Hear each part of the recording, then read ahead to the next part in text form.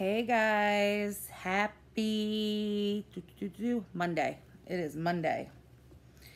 And I am here to read your daily meditations. Oh, this lighting is just, guys, you don't even know.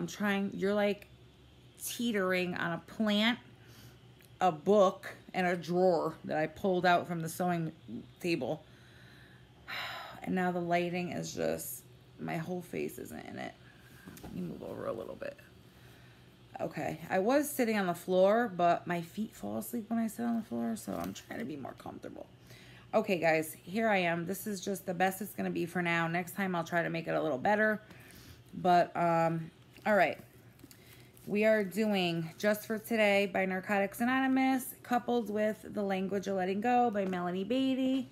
These are my two faves. And then we have a little bonus reading at the end that I've been throwing in that I love. Okay, so let's start with Just for Today.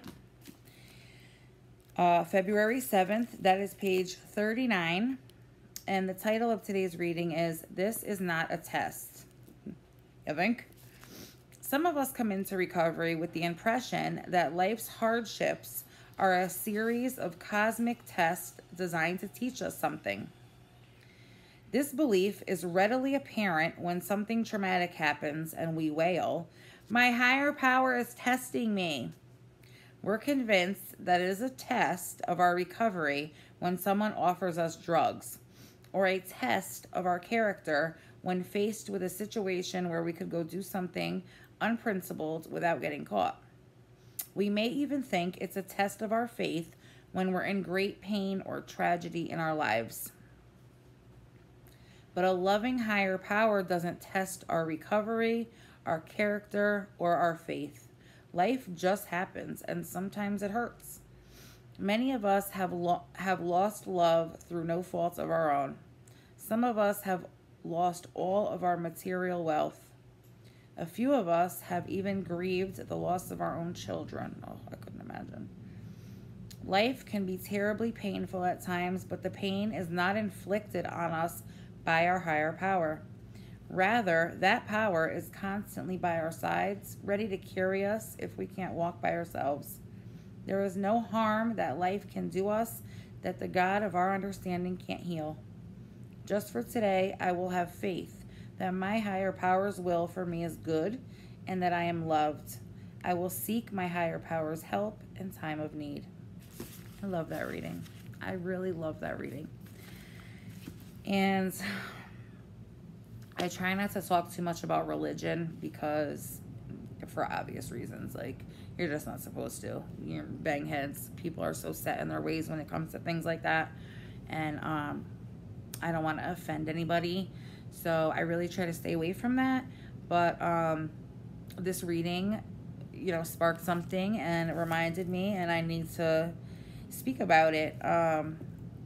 I am born again Christian. I believe in God, Jesus. I am saved, all that, just so you know, just a little background. And a lot of times people that aren't totally religious or who don't believe in God, that is a big thing that they say. Well, if God can do anything, then why does he let people suffer? Why does he let kids suffer? Why does he let people have cancer and all that kind of stuff? And what we learn through reading the Word of God is this is a world of sin. The devil roams this earth and he rules it. There's sin everywhere. And when we are born into a world of sin. And it's not a test when something happens. It is life. And as long as you have faith and you read the Word of God, you will have your higher power there to walk you through it. Sadly, that's just the way it is. Earth has sin and it has bad things. And a lot of people don't understand that. It's very hard to understand. And of course, nobody wants kids to suffer, especially. And that's just, I've come to terms with that. I used to be that way too. I used to be really angry and not understand until I sought out the answer and did my research and sadly, that's just the world that we live in. So yeah, that's what reminded me. That's what I got out of this reading. But once you flip your way of thinking, because when you think, oh, this is a test, another huge one that I hear a lot of people say all the time is, oh, God punished you. I told you not to do that. You did it anyway. God punished you. No, God doesn't punish you. That's not how he works. That doesn't happen that way. I don't know where people get those sayings from, but that's not true. So, yeah, I mean, build up your faith and you will have your higher power to walk you through those hard times. And I thank my Lord for being by my side. So now we're going to go over to the language of letting go. And we are February 7th, right? Yeah. February 7th. Okay, guys. February 7th, owning our power.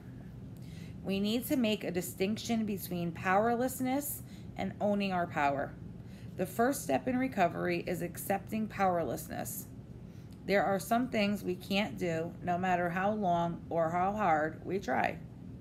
These things include changing other people, solving their problems, and controlling their behavior. Sometimes we feel powerless over ourselves, what we feel or believe, or the effects of a particular situation or person on us. It's important to surrender to powerlessness, but it's equally important to own our power. We aren't trapped. We aren't helpless. Sometimes it may feel like we are, but we aren't. We each have the God-given power and the right to take care of ourselves in any circumstance and with any person. The middle ground of self-care lies between the two extremes of controlling others and allowing them to control us. We can walk that ground gently or assertively, but in confidence that it is our own right and responsibility. Let the power come to walk that path. Today, I will remember that I can take care of myself. I have choices and I can exercise the options I choose without guilt. Thank you for that reading. I like that reading. That is something that, that's another thing, especially us women. We think, oh, we got a man. Yeah, there's like 2,000 or 3,000 red flags, but I can change him. I can show him love. I can show him. I don't know how many times I've said that and failed. Can't change somebody. They have to change themselves. So, all right, guys, here's our bonus reading. 365 Days of Kindness. And today,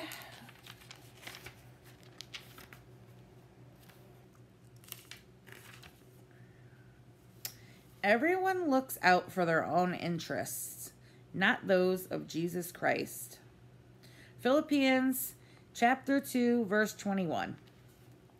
It's little surprises that even the Apostle Paul knew that everyone typically looks out for themselves. This is not something to be ashamed of. Rather, it's something to be aware of. When you're considering whether to accept an invitation to a gathering or to give a little extra for missions or to go the extra mile and volunteer at church, stop for a moment and think about what are you protecting the most. Are you worried about losing your time or some of your hard-earned savings? Again, it's not wrong to think about yourself, but try to consider your interest and if you can serve Jesus by letting go of some of those things for the sake of someone else. Today's act of kindness is a little bit of a challenge. Clean someone's house. Okay. That would be a nice gesture. That'd be a nice way of giving back. Let me know how many people cleaned someone's house today for them down below in the comments. Guys, that's going to do it for today. February 7th. Monday, February 7th. Thanks for joining me here today. Once again, I apologize for this lighting, this setup, this monstrosity. I'm still learning. My channel is still very new. But please subscribe, click that bell, join me on this crazy journey. And yeah, guys, today's a good day for a good day. I'll see you here again tomorrow. Bye.